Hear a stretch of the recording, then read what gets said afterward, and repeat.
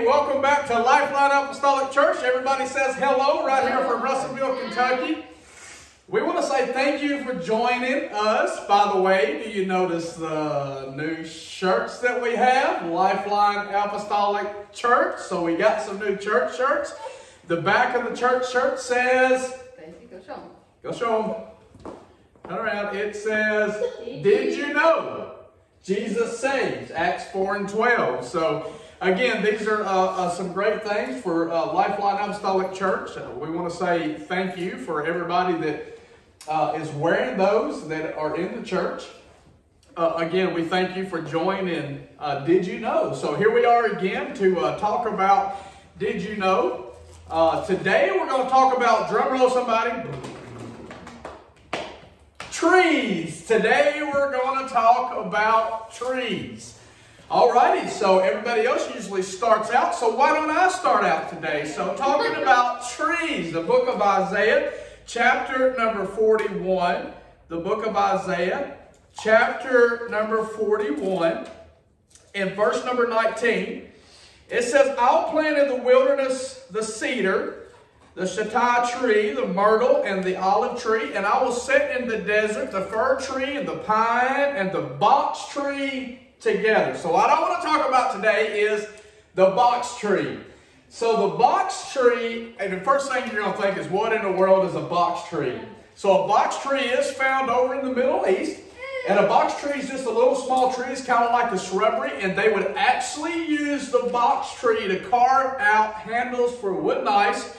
And chest boards, the little chest things on the chest boards, are also made of the box tree because the box tree did not chip easy. So the thing's really good for carving, and they made spoons and stuff like that out of it. And it is mentioned in your Bible. So did you know the box tree? So how about we find Keaton? It's your turn. How about you go?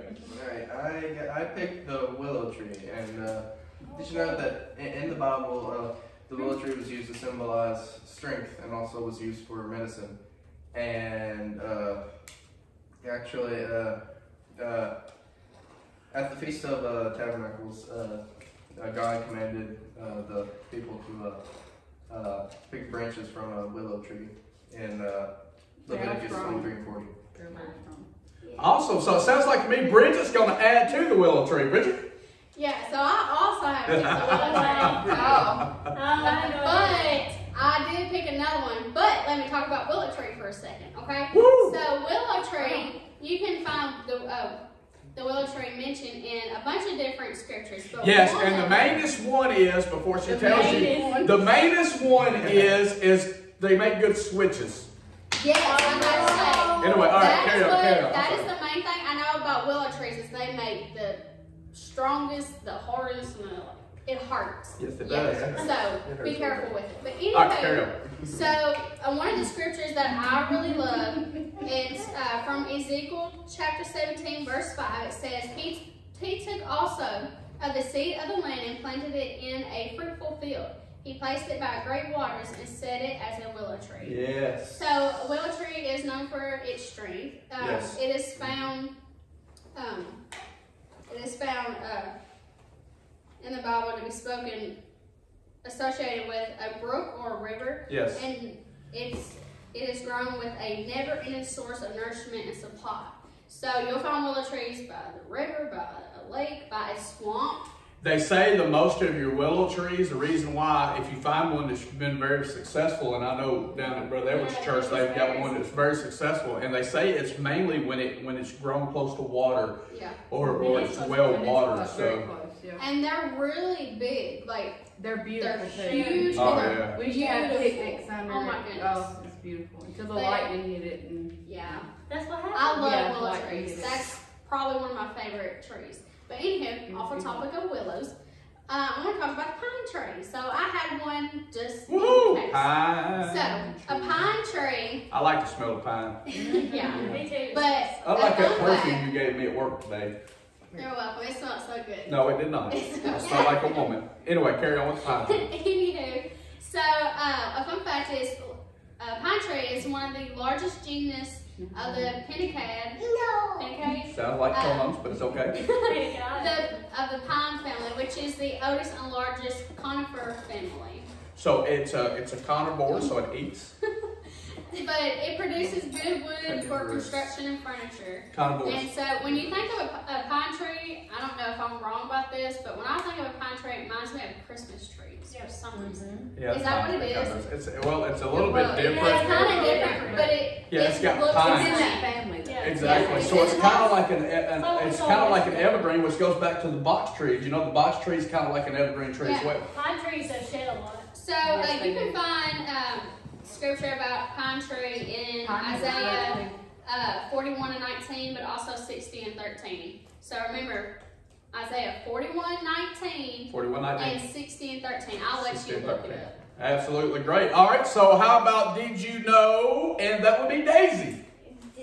Did you know that almond tree is mentioned in the Bible? Did you say almond Tree. tree? Oh, okay. Oh, okay. So it's not enough. Anyway, so it's a carry on. Not fruit. It is We're an not almond discussing tree. that again. Go ahead. Sorry. An almond tree is mentioned 6 times in the Bible. Several times. Yes, it is. Yeah. Yep. What else? And Aaron's rod budded with What? almonds. Exactly. What else?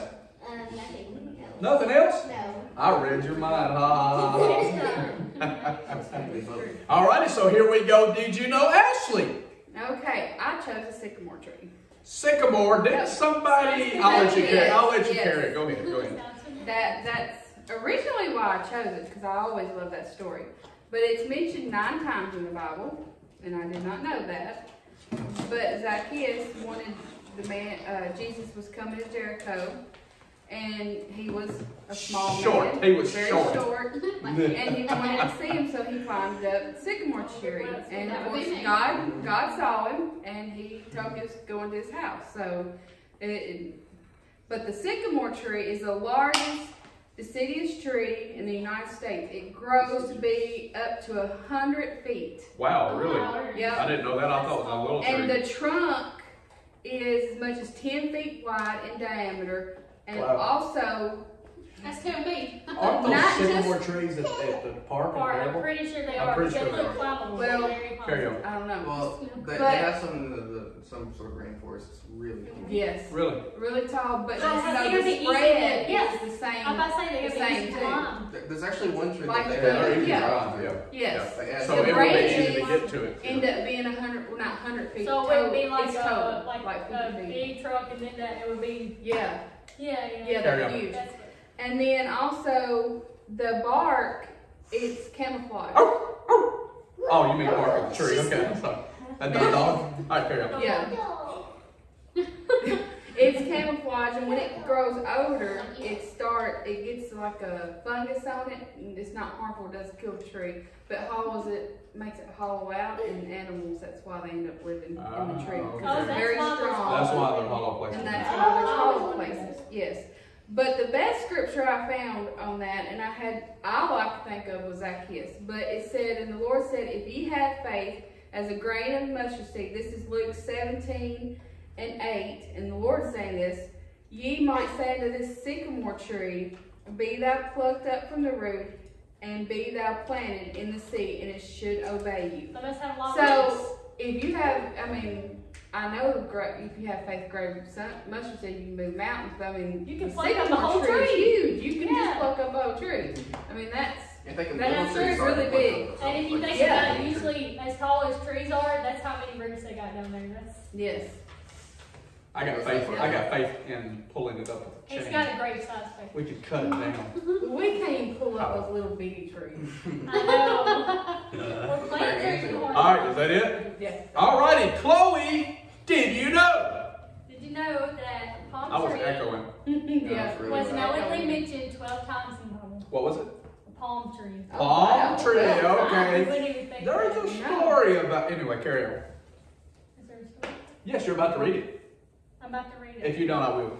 Anyways, In John 12:13, when the people in Jerusalem heard that Jesus was coming. That's it. That's exactly where I was going. They took the branches of palm trees and went forth to meet him and cried, Hosanna. Yes, they and did. you wonder why they use palm trees. I would think that's because they're very beautiful and they're very flourishing. And they got big old fat leaves on them. So they were probably, palm you know, I don't know, but them cool. yeah, It was prophesied that he'd come riding in on a donkey. The Jews didn't even believe it. He'd come riding in on a donkey, and they ushered him in with palm leaves. trees. Yep, they sure did. And Woo! what made me think that they wanted to pick that of all places, or of all trees, was that they flourish. They're very flourishing. Yes. And it says And that that in is an Psalms, evergreen, right? yeah, it says that in Psalms 92:19. And also, by them having palm trees, you got to think it's probably on the warmer side in Jerusalem because Did you know? Oh, I'm sorry, Karen. Did you know that palm trees have fire ants? no. Those things hurt. You would know that, wouldn't you? I know that.